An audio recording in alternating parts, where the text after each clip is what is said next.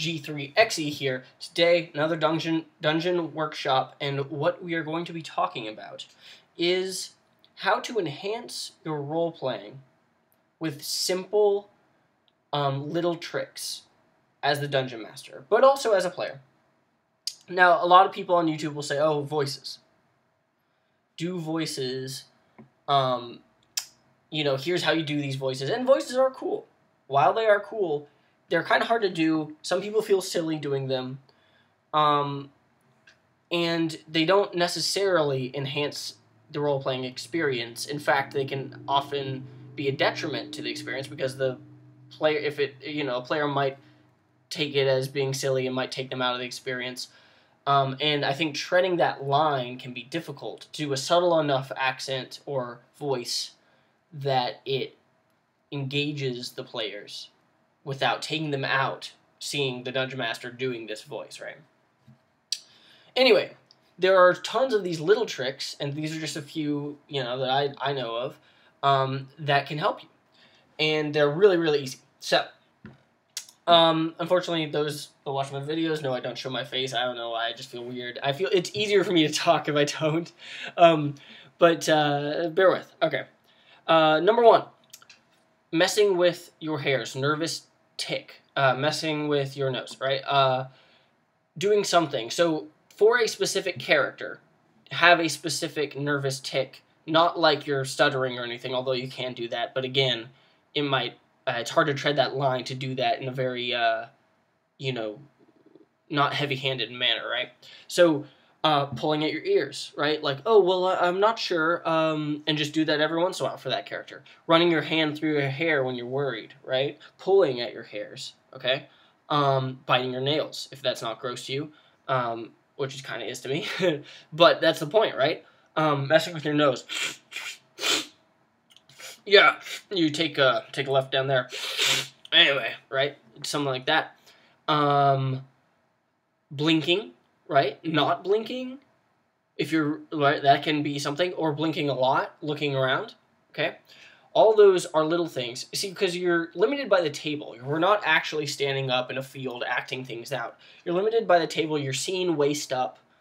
You have to find things that are easy to accomplish so that you can seamlessly blend them in, right?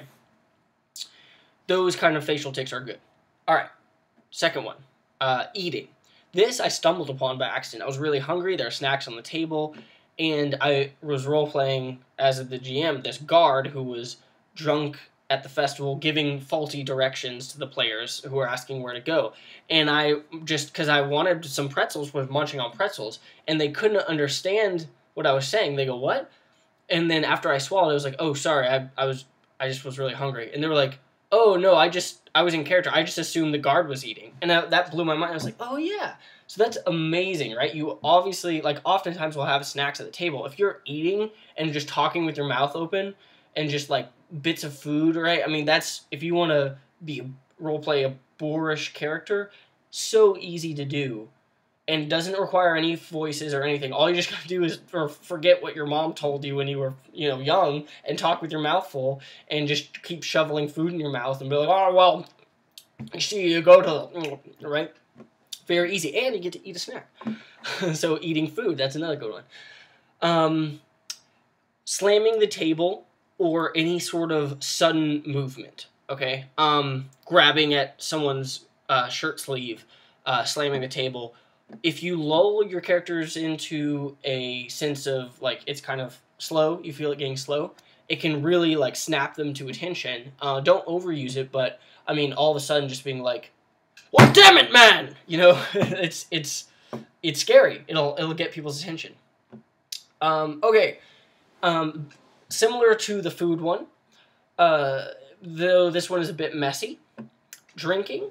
Right? A drunk character, if you have a cup of water, pretend it's wine or beer, and pretend you're drunk, it really helps. A drunken character, if you're just like, oh, well, I'm doing this, I mean, can be believable. If you're holding a cup, especially if you do the, hold it up to nipple level, at parties, man, that's way better. Be like, hey, take a sip in between, wait, I know you, right? You're taking sips of drink. Better yet, okay? the spit take. If you're okay with being messy, drink when you know. So you're playing an NPC who is about to have knowledge dropped on him by the players, surprising knowledge, right? Have your drink ready. Be casually sipping it, right? And looking at the character who's talking and attentively listening. And then as soon as they drop that knowledge, it'll scare the shit out of your players if you're like, and you just spit, or not really spit, but spray, right? It gets a little gross, but I mean the roleplay value to that is awesome, and it'll get laughs, it'll get lots of stuff. It's very believable. They'll remember that character. And maybe if you're sitting far away, try not to get it on other people. But if it just gets on the table a little bit, I mean, it differs if you're playing at your own place. If this is someone else's table, I usually play my place, so I don't worry about too much. Still, spit take is a good one. So the spit take, the slamming of the table, yelling, actual physical yelling when the character is yelling, can also take people by surprise, again, depending on what time of day it is and all that. Like, you don't want to wake up people, roommates and stuff, who are sleeping. But yeah, little tricks like that are able to double, triple, quadruple your roleplay value and believability for your NPCs. And they don't require actor training. They don't require voices. All they require is just the stuff that you have around the table, and just like slight little uses, right? Also, props can come into this, and this is hidden props specifically. Okay, so if there's going to be a magical amulet, buy a little dollar store amulet, right? Keep it around your neck hidden or something, and they'll be like, wait, my amulet, and you take it off, you pull it, and then you're like handing it to them. That sells it. Little props that they don't see until you bring them out, that really sells all of that. I guess this bleeds a little bit into acting, but not really. These are little touches that you can do without having any actor experience or anything, because I certainly don't. But that really, I think, enhance the role playing. So I'm G3XE. I'll see you in the next video.